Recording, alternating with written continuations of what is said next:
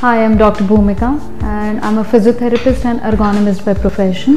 It's been 10 years I have been practicing physiotherapy, and I have been a physiotherapist for a lot of corporates.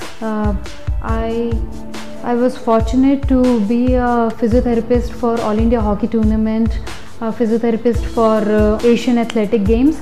After gaining experience from the good hospitals and clinics, conducting various workshops in the corporates, schools, and conducting a lot of health talks.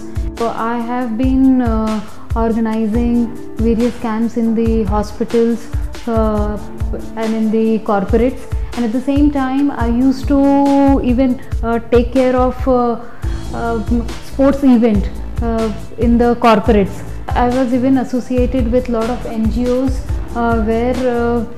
but frankly telling, that was the best experience I had till now.